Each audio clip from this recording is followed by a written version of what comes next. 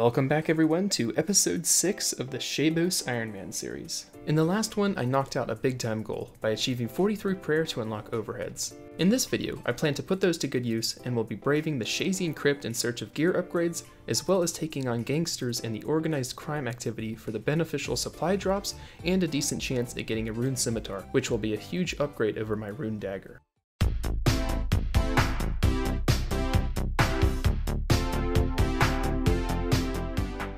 So the first major goal that I plan on working towards this episode is to participate in the organized crime activity. The gangsters that you kill during it have some really useful and intriguing items on their drop tables that I'm quite interested in, but before I discuss those any further, there's one thing that I need to do beforehand, and that's to get up my Shayzien favor. Ultimately, I'll need 40% favor to even begin organized crime, but after I get that, the favor should start rolling in quite a bit faster because each individual gang member that I kill gives 2% favor, so I estimate that an entire gang should give about 10 to 20% favor, which means that after just a few short gangs, I should be at 100%, and I'll also gain the ability of using the Shayzien armor. According to the wiki, the tier 5 Shayzien armor gives a defense bonus between steel and black armor, so certainly not fantastic, but still a lot better than nothing. Just got over 5% favor from healing these wounded soldiers, and that gives me the option of killing lizardmen now, and although I'm tempted to do that, I think I'll stick with healing the soldiers, seeing as I'm already here. Plus, killing lizardmen, it would be a lot better if I had antipoison potions, which I haven't quite unlocked. In order to do that, I need exactly 26 more herblore XP, so I could go kill hill giants for some guams, but I don't know. I feel like I'll be able to kill plenty of lizardmen in the future of this account, so for now I'm just going to stick with healing the wounded soldiers up until 40%. Oh, and before I forget, there's one quick thing I'd like to mention regarding how favor works. In the last episode, quite a few of you voiced your concern over the fact that I wouldn't be able to gain Shayzien favor without locking the Hosidius favor first at 100%. Now, while this was true before, the mechanics of how favor works was recently changed. Before, you did have to get 100% and then talk to an NPC to lock it before moving on to a new type of favor, but within the last couple of weeks there was a small update that slipped in that changed the mechanics completely so that you are no longer penalized for trading multiple types of favor at the same time. As you can see here, I'm actively gaining Shayzien favor without my 75% Hosidius favor going down. So yeah, kind of a small update that slipped in there and didn't have a lot of headlines, so I can see why a lot of people might not know about this. So overall, that's my bad for not properly addressing it in the last video. 1,700 feathers from the Maze Random event. I will take that. That's like 300 chickens that I no longer have to kill. Oh, here it is. 40% favor has now been achieved. I can finally start doing organized crime. Boy, am I excited for this. This is going to be some really nice content on the account. Such a big upgrade over healing the wounded soldiers. This is going to be so much more enjoyable to do. What an absolutely juicy looking drop table this is. This is going to be revolutionary right here. You've got gold bars for some really nice crafting XP, 3 tiers of planks for construction, a variety of herbs, cosmic runes with a generous portion of 30 to 60 at a time, which is going to be amazing for magic. I don't know if I've mentioned this a lot, but I believe that enchanting jewelry might be one of the more viable methods I have for training magic, so this is an important drop right here. And then you've also got a variety of armor and weapon drops. Obviously, the most notable one right here is going to be the rune scimitar. It has a 1 out of 80 drop rate, so pretty good odds right there. I'm hoping to get one early so I can use it against the undead creatures in the crypt. Those things also have a pretty good chance of dropping a rune scimitar, but the odds aren't quite as good. I killed over 300 of them and only got 2 rune scimitars, so I believe that this will probably be the best chance I have of getting one of these. And then you've also got some black armor equipment. Now, I'm not entirely sure if these will be better than the Shayzien armor pieces, so I'll have to compare them to see which is best, but what might happen is I'll be rocking the black plate skirt, chain body, and med helm, while also rocking the tier 5 Shayzien gloves and boots, and that could be my melee setup for the foreseeable future. First attempt at finding a gang, and it is uneventful. Peyruis, so definitely can't do that. I looked it up on the wiki and there are about 43 potential spots that a gang can spawn across Zeah, and I have access to only 6 of those spots. 4 of them are in Shayzien, and then 2 of them are down here, one being in Land's End and the other being by the barbarians. So that gives me about a 14% chance of being able to find one, but luckily those odds are increased by the fact that the cycles and rotations of the gangs are different depending on the type of server. There are 4 types of servers. You have the US servers, the UK ones, the German ones, and the Aussie ones. And as I said, they're all synced up differently. so my odds of finding a gang greatly increase because of that. If I'm being honest, I'm still not entirely clear about how the rotation works as well as the mechanics behind this, but I think after I actually start doing it, I'll probably understand things a little bit better. So let's jump right in this and try and find a world. So I found a world that has a report of there being a gang in the upstairs portion of this large tent here. Are there any gang members? There are. Oh, this is exciting. This is exciting. The first gang that I will infiltrate. How many are there? It looks kind of like a small one. Yeah, just 5 members. So I guess 4 of these guys plus the gang boss. So I need to approach this carefully so I don't accidentally die. Let's try it out. All right, let's see if I can get one of these guys off to the side, or I don't know, I guess it doesn't matter as long as I pray. Man, they're actually pretty easy to kill, already down to like 2/3 of his health.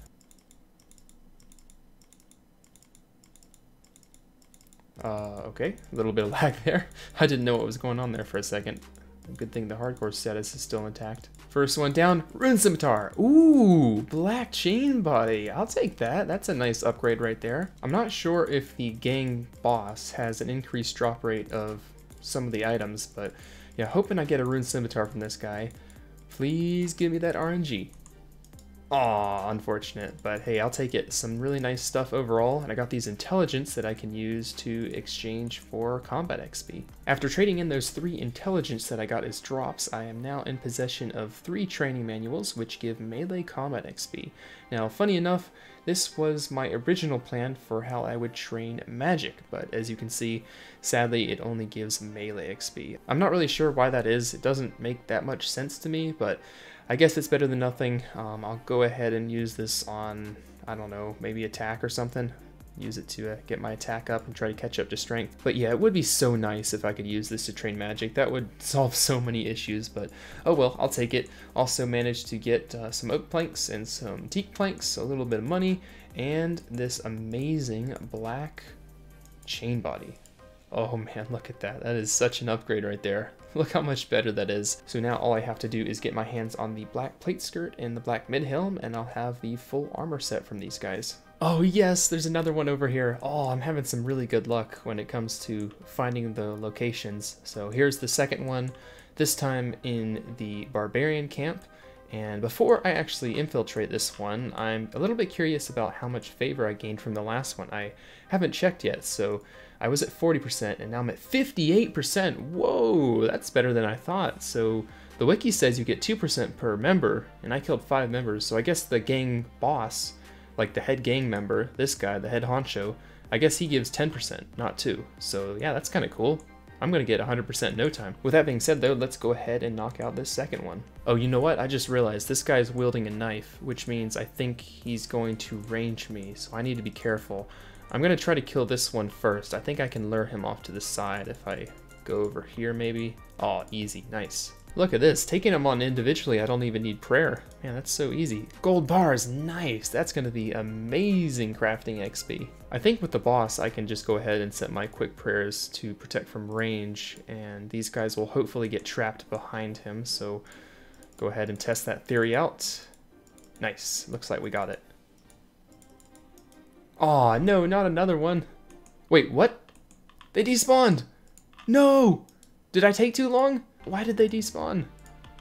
Oh, I just realized something. Maybe if you kill the gang boss first, the regular gangsters will, like, retreat and they'll despawn. Oh, shoot. Maybe I have to kill the gang boss last every single time. Well, I guess you live and you learn. I didn't know that. Hey, hell yeah, there's another one right here. Third one, can we get lucky and get the Rune Scimitar this time? Oh, there's the first Cosmic Rune drop. This is a pretty good one right here. How many is it? 30 Cosmic Runes. And you can get 60 as well, so that's the lower quantity right there. Last chance to get the Rune Scimitar. Can I get lucky? Mahogany planks. Ooh, hey, that's got a high value to it with the purple text coming in. So from that gang, I was able to get a black plate skirt, which is another armor upgrade. That's 2 out of the 3 pieces that I can use. And yeah, that's a nice little upgrade to the defense bonus. Look at that, not too shabby. So can I store any of this stuff? I'd be curious to find out if I can stockpile XP. Nope, sadly you cannot. Kind of figured that would be the case. Very nice. The fourth gang has been spotted. Let's take this one out and hope for some good loot. Just got finished taking out that gang, and that put me at 100% Shayzien favor, so very nice to see that. I can now lock that in. Not that it really does anything, but I suppose it can't hurt. May as well do it. And I also got myself 3 more pieces of intelligence, some cosmic runes, and a few teak planks. So got a fair few of these training manuals here, which will be some nice combat XP. So now that I'm 100% favor, I now have the ability to obtain the tier 5 Shayzien armor, which is the highest level you can get. The only thing standing in my way now is to take on these 5 dudes over here. First piece of armor down, Shayzien gloves. Hey, that's an upgrade right there. Woo, look at that. There is the tier 1 Shayzien helm down, and wait, why does it make my eyes white? That's kind of weird. It makes me look like I'm possessed or something. And there are the boots, which is another minor gear upgrade. What the heck are those? What are those? Look at that. I look like very feminine while I wear these. Wow, that skirt and boot combo. Very nice. There is the first complete armor set. Now let's work on tier 2. Check out them arms though, looking pretty chiseled in that tank top. Turn it into a buff-ass motherfucker. And the chiseled figure is no more. RIP. Tier 2 armor set complete. Looks pretty good. Honestly, props to whichever JMod designed all these, because every single one of the tiers looks really, really good. And there's the full tier 3 set. This should be a really, really drastic change to the headwear right here.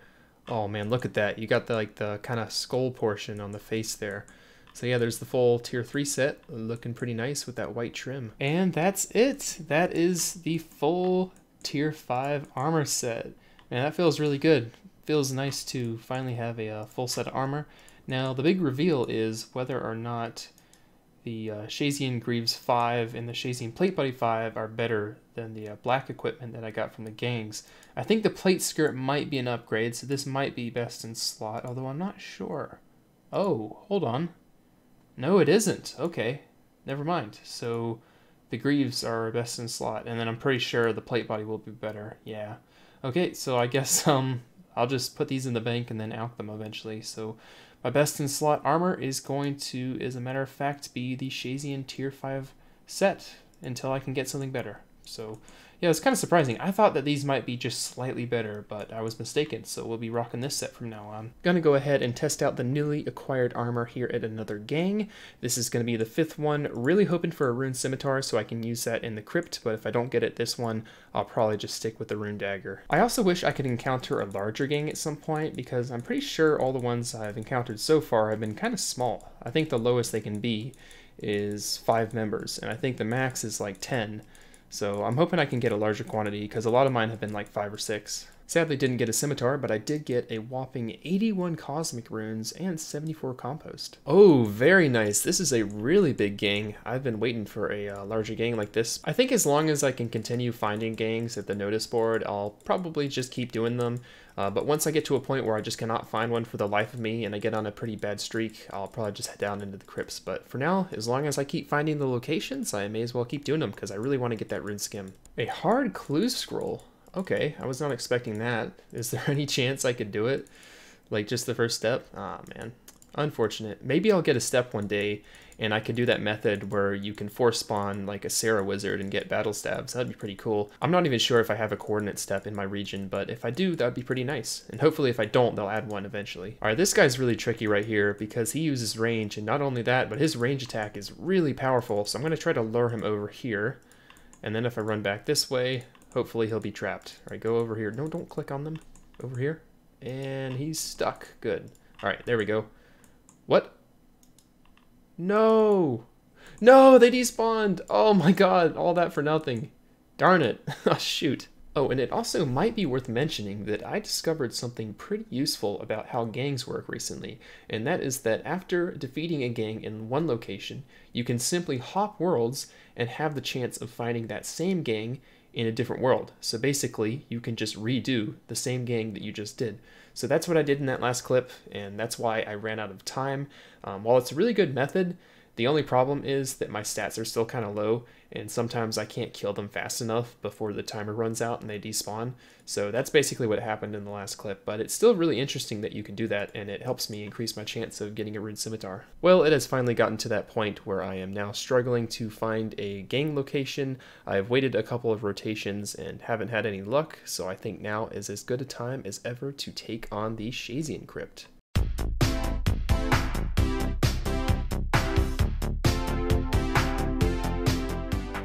The prayer has been recharged, and it is now time to enter the crypt. I've been waiting a long time to do this. I think it's taken a little over 2 weeks of preparation to get to this stage, and I'm really looking forward to this. I will be going back to the notice board to check and see if there are any gangs in my local area, but for the most part, I'll be spending most of my time here in the crypt and killing these undead creatures in hopes of some nice upgrades. May or may not have forgotten my light source, so a little bit anticlimactic there, but after I grab my lantern, the grind will officially begin. Exciting times, exciting times. First time in the crypt for real.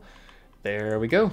We're finally here. So as a quick recap, the notable drops here are going to be the rune scimitar, the rune med helm, the admin axe, as well as some beneficial supply drops. It also occurred to me that since I do not yet possess a means of teleportation on this account, I'm going to have to approach this rather carefully if I want to retain my hardcore status. I think as soon as I get down to just a few pieces of food left, I'll probably have to just go ahead and bail. If I'm in a dire situation and I need to make a run for it, I'm not even sure if I'd be able to get back to this ladder in time. These things can hit you pretty hard, and they can also combo you out quite a bit. Within this crypt, there are a variety of skeletons and zombies that use all 3 attack styles. So for example, right here, you have a skeleton mage, which obviously uses magic. Right here is a zombie, which I believe is a ranger, and then some of them also use melee. So that means that seeing as it's multi-combat, I would get absolutely decimated if I were to run to the center of the room. Even with protection prayers, they wouldn't really do all that much. That would only deflect about 1/3 the damage, so that's not really an option at this point. The trick to killing these things is going to be utilizing the small alleyways that stem from the main passages of the crypt. Here, a lot of the undead creatures are isolated by themselves, making them far more manageable to kill. This small alleyway just south of the entrance looks like a pretty prime location to start out. Not only is there only one spawn that I have to deal with, but it's also pretty close to the entrance, so if I ever need to make like a quick getaway and I'm in a really bad situation, at least the entrance isn't too far away. I think my best course of action is going to be running all the way south, so hopefully I can lure them all the way down here to a point where I can slip into the alleyway with them getting stuck about at this point. I'm not sure if that's going to work, but I guess I may as well just test it out right now. Okay, here we go. Please don't completely decimate me. Oh, this is going to hurt. An 18 right off the bat. See, these things are strong. They're ridiculously like accurate with their hits. So if I run all the way over here, and then I run here, is this gonna work? Please do not follow me in here.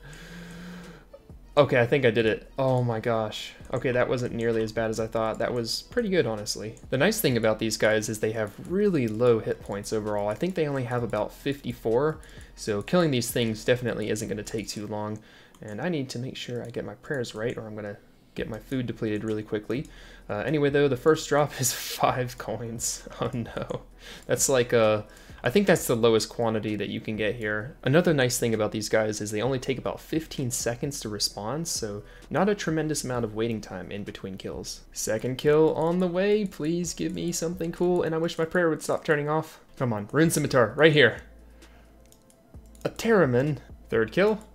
Mithril bar. That's a new item right there. Kind of cool to see on the floor. And I think that's where I'm going to make a run for it. Definitely not the best trip, to say the least. I'm really not very good at commentating while praying at the same time. I cannot for the life of me one-tick pray flick while commentating to save my life. I just am really struggling with that. So I'll try to practice that and maybe just not even commentate at all unless I get like a drop or something. So I'll try to focus on the pray flicks instead, because those are really important. If you miss one flick, you get hit for like a 15 almost every time. So so I'm going to try to work on that, but I guess I'll go and recharge my prayer, grab some more food, and then head back for the second trip. Gonna bust out one of my 4 strength potions that I collected from Dr. Jekyll over time that should speed up the kills at least a little bit. So the goal for the second trip is to get more than 7 kills. That is the kill count that I got on the first one. So same course of action. I'll lure these 2 guys to the south and then slip into this alleyway, hopefully unnoticed, where I can take on the soul meleeer. Also going to try and, as I said, focus a little bit more on prey flicking and less on commentating. And these things only have about a 10 or 15 second respawn time, and a few times on the last trip I was caught off guard and I wasn't really ready for it to spawn, so I'm going to try and adjust for that as well. Oh my gosh, already? No way!